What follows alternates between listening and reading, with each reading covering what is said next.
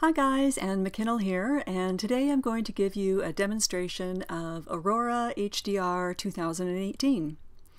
So this software has been getting a lot of talk lately because they are coming out with a Windows version. For the last couple of years this has been a Mac-only product, so now everybody is a chatter about this Aurora HDR 2018, which is coming out in just a few days.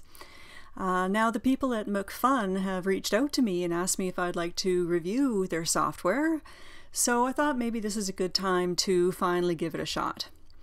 I haven't really been doing HDR very much in the past couple of years because I've found that the sensors on the new cameras give me a really good dynamic range. So even when I take brackets, I often end up just using that middle bracket and using the shadows and highlights sliders in Lightroom, and I'm finding that that works quite well most of the time. But there are sometimes scenes that have too big of a dynamic range to deal with, and so you do end up having to do exposure blending. So let's see how it works in Aurora HDR 2018. Okay, so I have these images that I made in Yangzhou, China, and you can see that when I made this image there was quite thick clouds on the horizon, so the sun didn't peek through the clouds and make this beautiful display until it was up in the middle of the sky. So I have a bit of a bright spot in the middle of the sky, and the foreground is still really dark. So this is an excellent example of when the dynamic range of my camera wasn't enough and I really do have to blend exposures here. So I tried when I got home to do this in Lightroom, and I tried it in Photomatix and some other pieces of software, and I just wasn't happy with the results. I really didn't like the way it turned out. So I think that this is going to be a good experiment for Aurora HDR. So let's take it into there and see how it does. I'm going to select these three images and go File, Export with Preset, and under Aurora HDR I'll open the original images. Okay, and I'll make sure alignment is checked and go Create HDR. So here it's opened, and I will show you a few things about the interface before we get going. The most important things are here in these two icons that are orange. This one here, the line with the three squares under it, turns the preset panel on and off, and you'll see the preset panel along the bottom.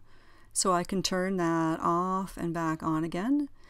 And the one next to it turns the side panel off and on again. Okay. So there are a number of filters in here, sliders. Many of them are very similar to what you might find in Lightroom, so that makes the software quite intuitive. There are also some things in here that are unique to Aurora HDR, and they're very, very cool. So let me just show you those first. So there's HDR Enhance. This kind of adjusts the HDR-ness of the image. I'll just show you by changing that slider, and you can see it's processing, and then now it's showing. So you can see that it makes it a little bit kind of grainy and gritty. It depends on your own preference how much of this that you want. I usually only just leave it up a little bit.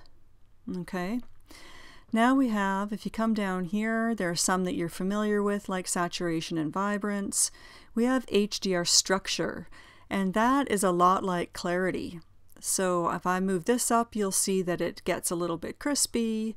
I don't usually use this one very much, but the HDR microstructure is quite nice. I find that it brings out the edges of the details in the smaller things. So for example, these little houses that are down here, if I increase the microstructure, there'll be a little bit more details in those smaller areas.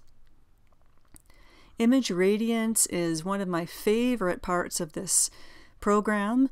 It just brings out a kind of glowy, ethereal quality to the image. So I'm going to increase that, and you can see how it's just made everything glowy.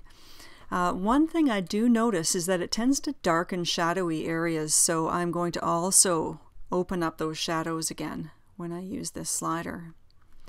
Okay, there's polarizing filter. There's another thing you don't find in Lightroom. That's very cool. You have HDR details boost. So again, I might use this to increase the details in some of those smaller areas. You have glow, which is similar to the radiance, but just glow. I don't usually use that. Top and bottom tuning is very cool because I can go top and say, oh, maybe I want to reduce the exposure in the top, and in the bottom I want to increase the vibrance. So it makes it really easy to make those kinds of changes. So I think that that is about it for the specific HDR kinds of sliders in here. So I can use this eyeball icon up here to see the before and the after. And so that has made just a huge difference, and I quite like this image just the way it is. But I also want to show you some other things here. So notice that it has layers, and I've been doing this on the bottom layer. So as soon as I pick a preset, it's going to overwrite all of these. So if you want, you can keep all of these changes and do your next thing on a new layer. I think I'm just going to get rid of everything that I've done so far and start new by picking a preset. So you'll see a button here called Categories, and there are a number of categories of presets.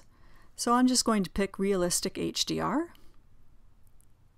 because I do like my HDR images to retain a realistic feel.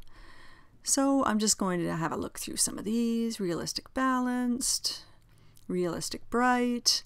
And you'll notice that there is a slider right in here.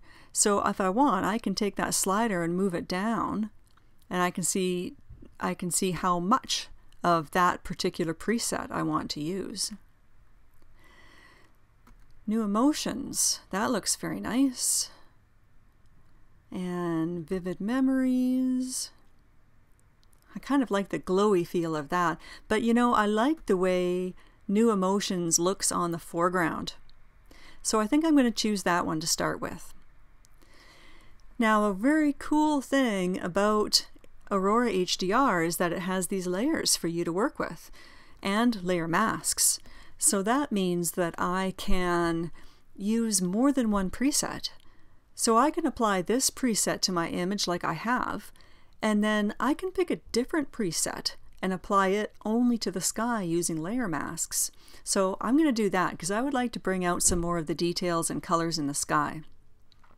So I'll click this plus button here to add a new layer, add a new adjustment layer, and I'm going to rename it, and I'm going to call it Sky so that I remember what I was doing. And I'm going to switch preset categories and pick this other category here. And there's one in this package called Hollywood Look that I really like. Now it's really brought out a lot of color and detail in the sky, which I think is really quite cool. I don't like how it looks on the foreground though. So I think first of all, I am going to just reduce the amount of this preset altogether. So okay, maybe about 75, 70, there we go. That looks pretty good. And what I would like to do now is use the layer mask that's over here, this black area, and I'm going to use that to apply this preset only to the sky.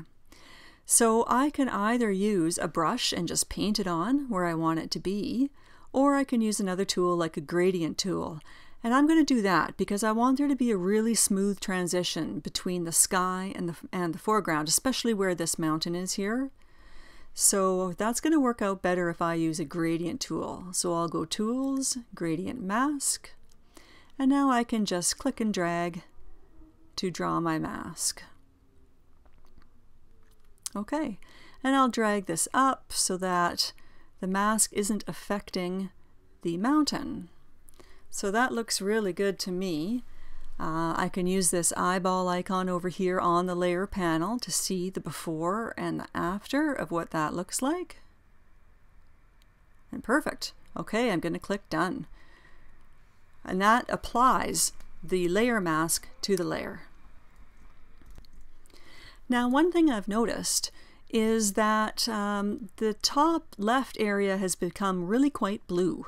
Too blue, I think. So I would like to reduce some of the saturation there. So I'm going to add a new layer, new adjustment layer, and I will call this one, I'll call this Blue Sky so I remember what I've done. And I'm going to go and look for saturation in here, and maybe I'll just reduce the saturation until I get that blue to be a better color. And then again I'm going to use the layer mask to apply that change only to that corner. So I'm going to make sure that I've got the brush, it's on paint, and the size is okay. I might increase the softness. You'll see the feather of my brush is changing there. And I'll reduce the opacity a bit so it's not a harsh adjustment. Let's go 50%. And now I'm just going to brush that change on to this part of the sky. So what I'm doing is applying that adjustment only to this portion of the sky. And you can see how it's making the layer mask over here. So I'll just keep doing this until I'm happy with how that's turned out. And again, I can use this eyeball icon to see the before and the after. I think I'm going to do it some more. I'm going to increase the opacity and just do it a little bit more.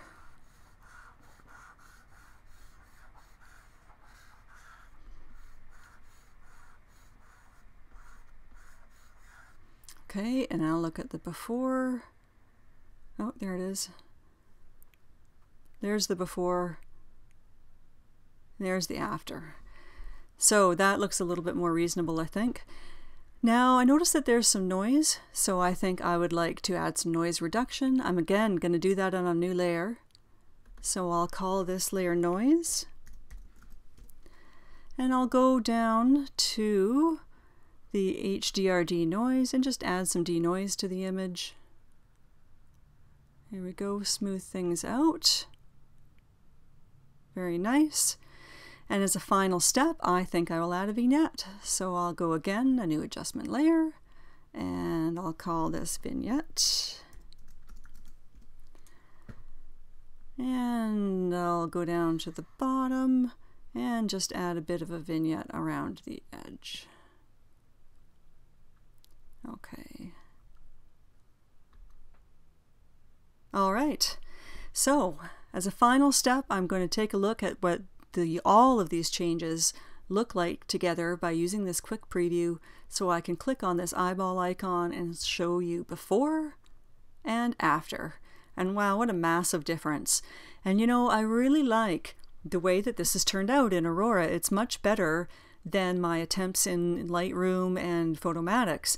I think that I'm getting the realistic feel that I like, and the power of the layers and the layer masks is something that I haven't seen in other software. So I'm really impressed with this program, and I think I'm going to be doing HDR a little bit more often again, so I'm really excited about that.